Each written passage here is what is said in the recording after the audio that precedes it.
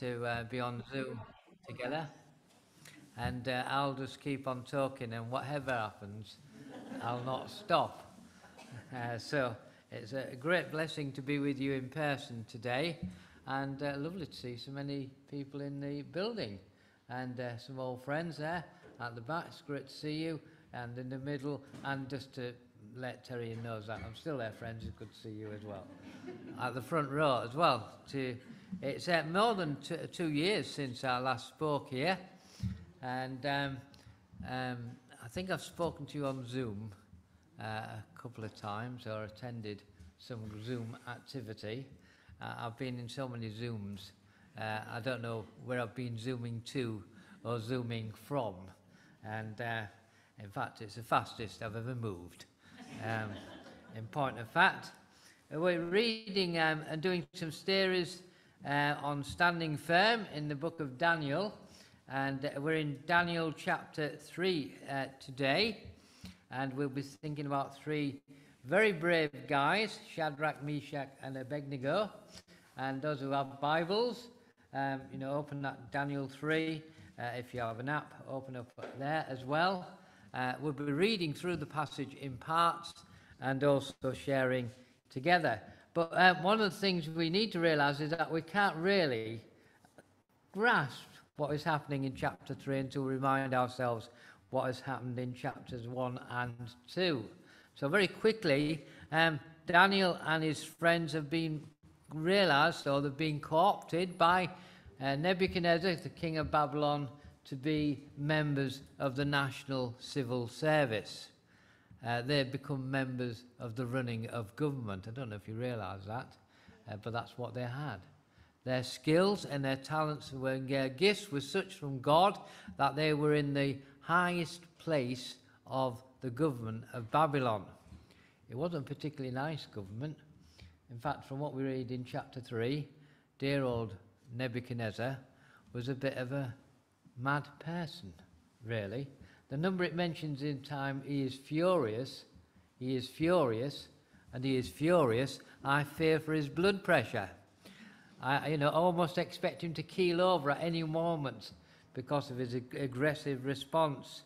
In fact, Daniel so surpassed in wisdom and knowledge from God that he became the head of the civil service in Babylon, only second to the king himself. These are serious people in serious places in the heart of an empire. This is them. And in chapter 2, we find Nebuchadnezzar waking up very, very, very, very, very excited at a dream he'd had.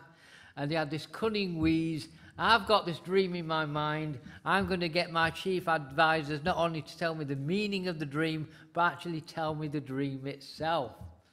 Now, I sometimes wish my wife would do that. She wakes up and wants to tell me a dream, how it is, and you listen attentively.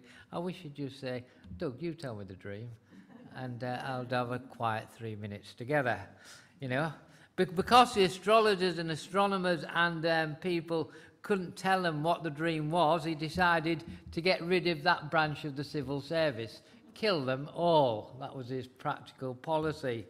Daniel and his friends prayed, and as they prayed, God revealed to Daniel what was happening in the future for the king. It says, O king, you saw a great statue, and that statue prophesied 4 kingdoms. First your own, then the Medes and the Persians, thirdly the Greek Empire, and finally a future empire of Rome and its might. And then Nebuchadnezzar does something very odd. He's so struck by this dream in chapter 4. He's so struck by this dream in chapter 2 of the statue, he goes and builds the statue.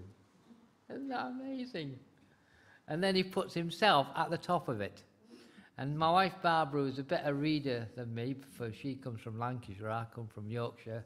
She's going to read the first 6 verses of this passage. Thank you, Barbara. Oh, I can take my mask off.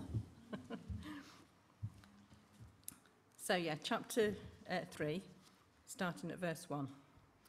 King Nebuchadnezzar made an image of gold, 90 feet high and 9 feet wide, and set it up on the plain of Dura in the province of Babylon.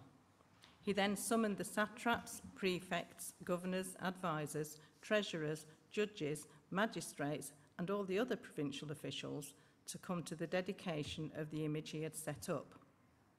So the satraps, prefects, governors, advisors, treasurers, judges, magistrates, and all the other provincial officials assembled for the dedication of the image that King Nebuchadnezzar had set up, and they stood before it. Then the herald loudly proclaimed, "This is what you are commanded to do, O peoples, nations, and men of every language. As soon as you hear the sound of the horn, flute, zither, lyre, harp, pipes, and all kinds of music, you must fall down and worship the image of gold that King Nebuchadnezzar has set up. Whoever does not fall down and worship will immediately be thrown into a blazing furnace."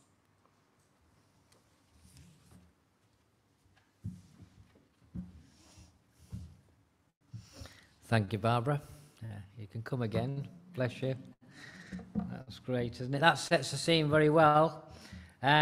Nebuchadnezzar is saying these verses, he's not saying, don't worship your God. He says you can worship your God privately. But I want you to do is worship my God and my God publicly. It's a command to do that when the music plays, when there's musicians make a noise, you get your heads down, your bottoms up, and you worship this God. And then there's an inducement. If you don't worship God, there's going to be a bonfire in Babylon, and you're going to be the feeding of that bonfire. An inducement. Worship this God and be an idolater before this God.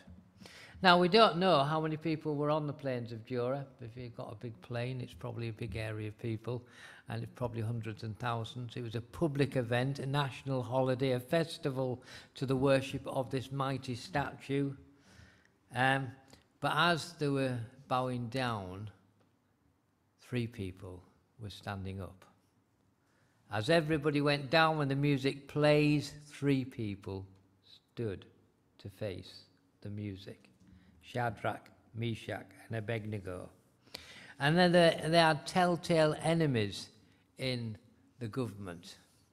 They had telltale enemies. At this, verse 8, it says, "At this time some astrologers came forward and denounced the Jews. They said to Nebuchadnezzar, 'May the king live forever.'" These are the very same people that God had saved through Daniel. These are the very same people who God had kept from being killed because of Daniel's dream and interpretation. And you notice how they keep saying, "You, O king, you, O king." They really know how to crawl, don't they, these people? It says, "You, O king, may you live forever. Your majesty has issued a decree that everyone who hears the sound of the horn, the flute, the zither, the lyre, the harp, the pipe, and all kinds of music must fall down and worship the image of gold. And whoever does not fall down to worship will be thrown into the blazing furnace. But there are some Jews whom you set over the affairs of the province of Babylon." It's almost crawling to him and then at the same time blaming him. It's you who did this, Nebuchadnezzar. You set them up, Shadrach, Meshach, and Abednego. But they pay no attention to you, O king, your majesty. They will neither serve your gods nor worship the image of gold you have set up. These are very brave guys. We don't know where Daniel is at this moment. He's certainly not present. He may well be in another part of the empire, serving the king at this time. But it's 3 men who stood firm while everybody bowed down. Their God told them they could only worship the Lord their God alone. They were not going to bow down to this worshipping of this image. For them, this was idolatry. Idolatry. They could have chosen some very simple safety strategies at this point, which would have enabled them not to stand firm, but to bow down. They could have reasoned like this. And I wonder if sometimes we have used these safety strategies when we've been called to stand firm, either at work or among family or among community. They could have said, we'll take the strategy of respecting where we are. They could have said, we're visitors. We are exiles. We must respect the local practice of this king. They could have taken the strategy of obedience to avoid obeying God and standing firm. They could have done this. They could have said, Nebuchadnezzar is our king. He is the king of the empire. He is the one who has called us and employed us. We must obey him. So we will bow down to the idol. They could have played what I call, or think I'm not calling, the crossed fingers behind my back strategy. You know, I'll bow down with my body, but I won't bow down with my heart. They could have used that as an escape strategy from doing what God wanted them to do. They could have used a strategy not of crossing their fingers, but saying to themselves, well, it's not a big thing, just this once, just this once. God will forgive me for bowing down. But these guys were not going to do any of those things. They were not going to give any of those strategies. And I'll add one or two of my own strategies in. Strategies I use to avoid standing firm for Jesus. I don't want to put people off Christianity by seeming too forceful, too strong. Or maybe we'll milk it down a bit and water it down. I really don't want to put myself on the spot. That's what it's about. It's not about embarrassing non-believers. It's often about me being exposed to be embarrassed myself. Shadrach, Meshach, and Abednego was having none of this. What I like about these guys' response to when the king is told, verse 13, furious with rage, first outburst, Nebuchadnezzar summoned Shadrach, Meshach, and Abednego. So these men were brought before the king, and Nebuchadnezzar said to them, is it true, Shadrach? You know, you've got to really read these stories with a sense of madness and humour, isn't it? These are really very, very strange. Is it true, Shadrach, Meshach, and Abednego? He knows the answer. He's been told the answer. That you do not serve my gods or worship the image of gold I have set up. Now when you hear the sound, and he goes through all the list of the musical instruments, he got everybody to train for months to play these instruments. So they all wanted a name in the list. It says, but if you do not worship this idol, you will be thrown immediately into a blazing furnace. Then what God will be able to rescue you from my hand? This is power politics, isn't it? This is a king saying, I have the ultimate power over your life and your death. And not only do you have you in my hands, but there's no God in the universe that can save you from my hands. That is tyranny, isn't it? That is force. That is telling them. But I love the way that these men don't shake in the presence of power. I would, you know. I would. I say all sorts of things to my friends and family about what I would do if I was in this situation. But when we get to the bigger matters, if we were dragged into the presence of some very forceful, powerful person, how would we stand? Well, Shadrach and Meshach and Abednego have two approaches. And it's one of faith in God and one of realism about faith in God. Faith in God and realism. They say effectively, God can rescue us from you. You have met somebody more bigger than you, Nebuchadnezzar, and he is the Lord God Most High. He is the ruler of the universe. He is Lord of all. You have got a job interview to get into that position, and you have failed it. That's what they're going to say to him. Not quite in those words. But he can deliver us.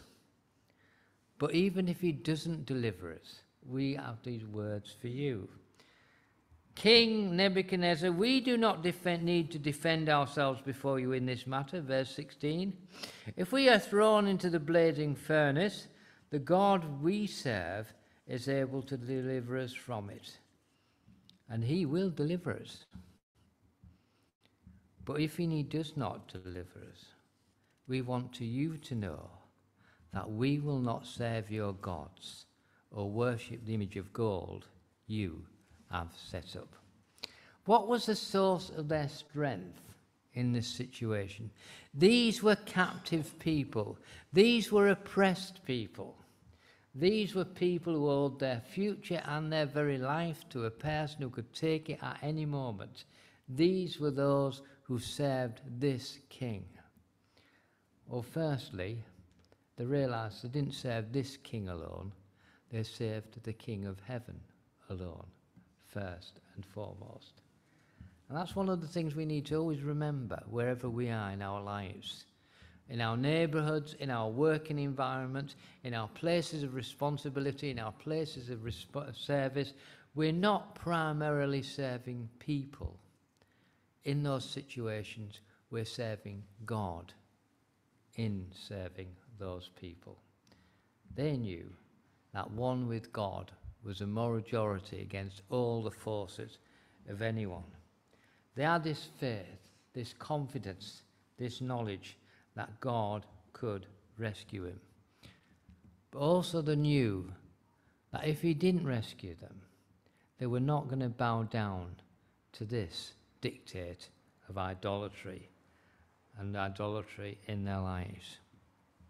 We have a choice always, don't we? Whether we'll be conformed to this world or be transformed by the renewal of our minds. We have a choice whether we'll be dictated by the pattern of this world or be dictated by the image of God, which God is creating in us. And we have to make the choice that this people have to make. God will either deliver us or he may not deliver us. In the book of Acts, there is two telling examples of this principle of trusting God in faith for deliverance and then trusting God in the fire of suffering. The trusting God in faith in the deliverance is in the chapter 12 of Acts, where Peter gets put in prison by Herod. Herod discovered this wheeze that if he killed leaders of the Christian church, people voted for him or thought he was very good. He did it with James and killed him. And thought it would take now Peter to have him executed. And so the whole church got on its knees to pray for the deliverance of Peter. And they prayed and they prayed and prayed right throughout the night. And while they were praying, Peter, who was a slave, chained to some guard in the dungeon, waiting to go to heaven next morning, he finds an angel in the cell with him, prodding him. Wake up, Peter, it's time to go. And what's more, I'm Yorkshireman and I've got the keys, he says. And he leads him out of the prison cell, through the prison, into the courtyard to visit the people who are praying, who don't believe that God has delivered them from the miracle. That's Peter. God can deliver us. But in chapter 7, there's another gentleman who was a deacon of the church. He's a man full of the Holy Spirit. He's a man full of giftedness. When he prayed and preached, people got healed and people got saved and people trusted this God of heaven. And this person was arrested and this person was put on trial. And when they said to this person, now Stephen, defend yourself, he didn't defend himself. He told the leaders of Israel where they were going wrong for the last 400 years. That's not a way to win friends and influence people. And so the first martyr of the church, trusting and believing that God could save, said, I will not bow down to this, and he was stoned to death. Faith and realism. Faith and realism. Shadrach, Meshach and Abednego says God can deliver us.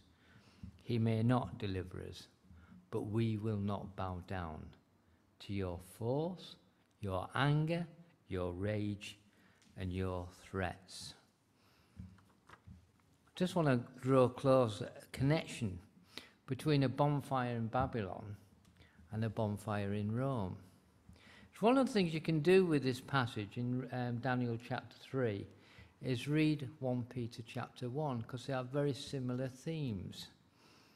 In AD 64, the Emperor Nero started a fire. He wanted to build and rebuild Rome. And so in order to rebuild Rome, rather than getting the demolishers in or apply for planning permission, which the Senate were not giving him, he simply burnt big sections of the city down. This backfired upon him because he got blamed for it initially. And he says, it wasn't me, it was those people called Christians. And what's more, I'm going to sort those people called Christians out who were a new sect of Jewish followers of Jesus the Messiah. I'm going to sort them out, and I'm going to start persecuting them. And he did this by rounding up the leaders of the church in Rome. 2 leaders of the church, soon after AD 64, a gentleman called Peter and Paul. One of them got a merciful beheading because he was a Roman citizen, and the other one was crucified. But before he was put to death, Peter wrote this letter, and he wrote these words. As Rome was burning, he wrote these words. He says, Dear friends, do not be surprised at the fiery ordeal that is going to come to test you. This fiery ordeal. It's not in Babylon now, it's in Rome now. Do not be surprised at the fiery ordeal as though something strange were happening to you, but rejoice inasmuch as you participate in the sufferings of Christ.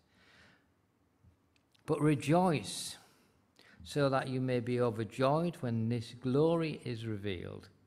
If you are insulted because of the name of Christ, you are blessed, for the Spirit of glory of God rests upon you.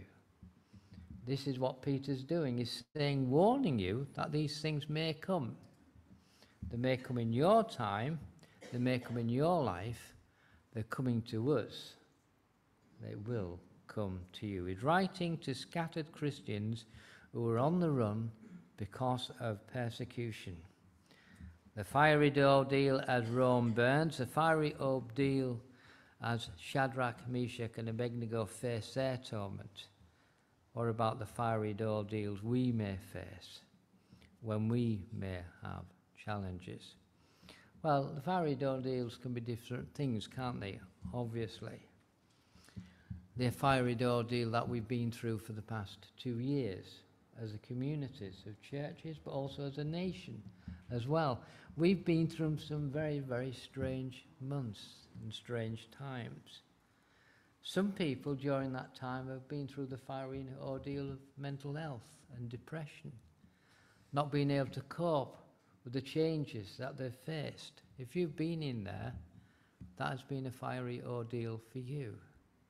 Some people have been through the fiery ordeal of losing their jobs, testing their question, where has God has been in this time for my family, for my home and my situation? Peter says in 1 Peter 1, he says, all these we rejoicing though for a little while, we might have to suffer various kinds of trials. And these have come so that the genuineness of your faith may be proved of greater worth than gold, which perishes even though it is refined by the fiery ordeal, that you may result in praise and glory and honour when Jesus Christ is being revealed. There may be fiery ordeals in our lives, but there may come a time when the Christian church in Britain joins with the Christian church across the world in suffering for the faith of Jesus. Wherever those believers, brothers and sisters, whether in Asia or whether in some parts of the Middle East or even in some parts of our own country, stand up for Jesus and suffer for him. That may happen more widespread. But Jesus says there is a promise in this. There is a promise. The promise is that God will rescue us in it, through it, and by it. The king became more furious. This is his second heart attack, his second recourse to stress pills. Verse 19, then the king became more furious when Meshach and Abednego and his attitude towards them changed. He ordered the furnace to be heated 7 times hotter and had them thrown in. And as they descend into the furnace, and as the king go down to the mouth of the furnace to see and watch his people get toasted, he sees not 3 people, but 4 people. What was the promise in this furnace? I don't know whether the king gets excited again and says, oh, let the 4th person in. I only said there should be 3 people in there. I don't think he said that. But he counted 1, 2, 3, and one who looked like the Son of Man. That's an unusual phrase, even in this point for the Old Testament. The Son of Man was here, the representative of the humankind, but also representative of Godkind as well. He knew this one was a divine being from heaven. And what is the promise that these men have in the face of their intense suffering? The promise is, I will be with you always, till the end of the earth. Those were the words of Jesus, weren't they? Go therefore and make disciples of all nations, baptizing in the name of the Father, the Son, and the Holy Spirit. And wherever you go, whatever you do, I will be there first, and I will be with you always. This is a visual demonstration of the presence of God in among his people. God will be there. Their faith can believe that he will rescue. Their faith is realistic. It recognizes he may not rescue from the situation, but the promise is there. I will be with you always. We only go wherever God sends us. Wherever we are, God in Jesus is present with us by his Spirit. This is an amazing thing that God promises each of us. At the beginning of the pandemic, I've got a bit of a history of closing places down, it turns out. At the end of February, I was speaking at Warwick Christian Union at one of their CU meetings. I was finishing off a series on 2 Thessalonians for Christian unions there. I didn't realise that I was going to end up finishing off the whole of the CU because everything was closed down within a week after that event. I apologised to them when I came to speak to them a few weeks ago, just before Christmas. I apologised and promised not to close them down again. And it worked. It didn't. Bless them.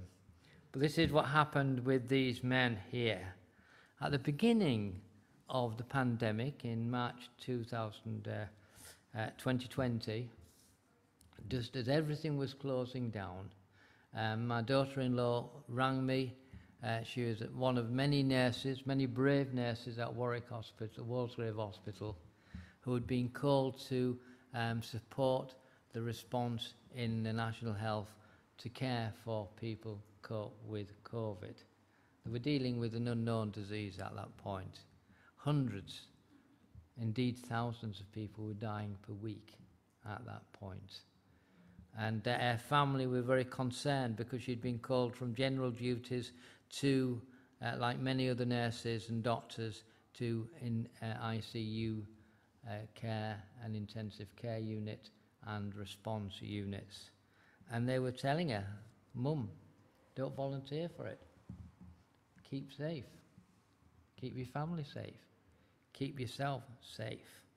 And she rang me up, knowing I was their father-in-law and a minister of a Christian church, so she wanted spiritual guidance about this. She said, I'm praying Psalm 90, where it tells me that God will protect me. I believe as a nurse I should be involved in the intensive care unit and at the front of this. And she asked the question, will God keep me safe in this situation? And I didn't say this immediately. I listened for quite a while. And we talked together and we prayed together. But in the end I said to her, I says, God has trained and called you for this role.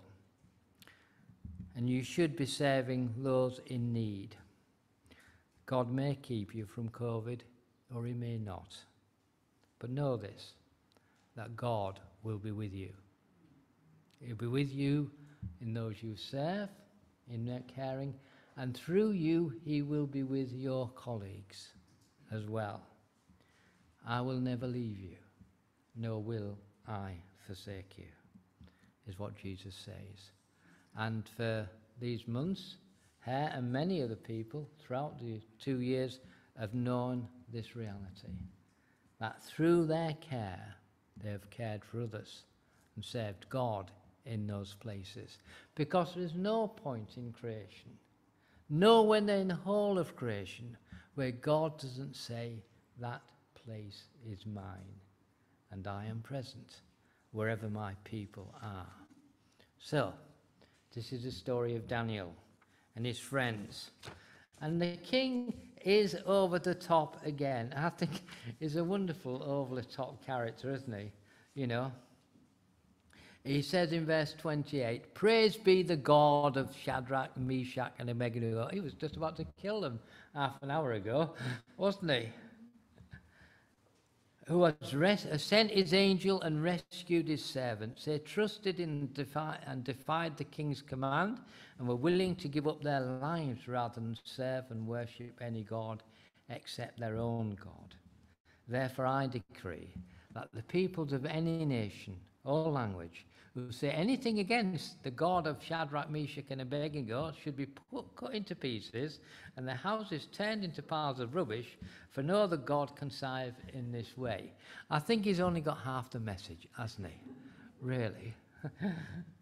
This God who rescues, this God who saves, this God who redeems is not a God who goes around wanting to destroy people. He's only got half the message. But dear Nebuchadnezzar is on the way.